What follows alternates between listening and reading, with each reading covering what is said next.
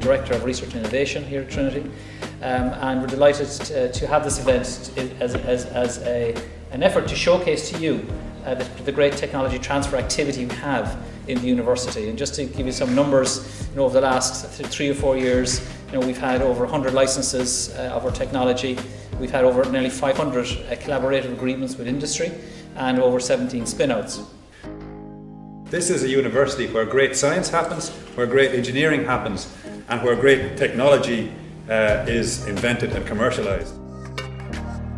My name is Campbell. I'm a lecturer in genetics. I also run a research lab here in the Department of Genetics. We have spun out a company. It's a Trinity campus company called Junction Therapeutics. And the focus of the company essentially is on enhancing drug delivery to the brain. Proverum is a device for a thing called benign prostate hyperplasia, which is an enlargement of the prostate gland. So my name is O Keeffe. I am the CEO of CroiValve, and we're an early stage medical device company based here in Trinity and looking to, I suppose, imminently spin out. We're a campus company, and we're looking to repair one of the valves in your heart without the need for surgery.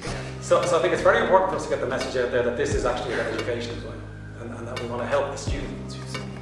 And give a return to the university, that Trinity has part ownership of the companies I'm involved in, and there may be a payback then, and obviously there's fees and licensing and so on, and then the university can get some money from these things.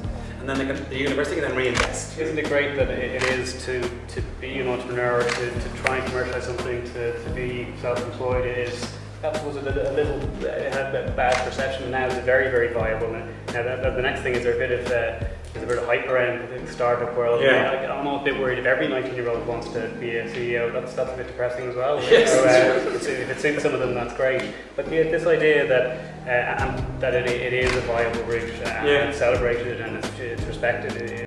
Opportunity actually to train academics who want to do it, isn't it? When you agree to do it right. Do you agree with that? Absolutely, but also if that is an issue, that might be them doing due diligence on said academic about are they the right person to commercialise. Dare say it's a personality thing. Or if this person can't get across their research in a compelling, easy way, maybe they're a brilliant researcher, but they're not quite the right person to bring it. But you still need a chief scientist. As anyone would say, probably with lots of kind of senior positions, it's always challenging to find the perfect person. Do you know what I mean? Because you're talking about a fairly kind of niche set of skill sets, whether it's probably CEO or CTO or a number of those key roles. With all these projects, it tends to be about risk management and de-risking. So at least when you have a proper understanding of where the potential pitfalls are, you can actually kind of focus your resources there.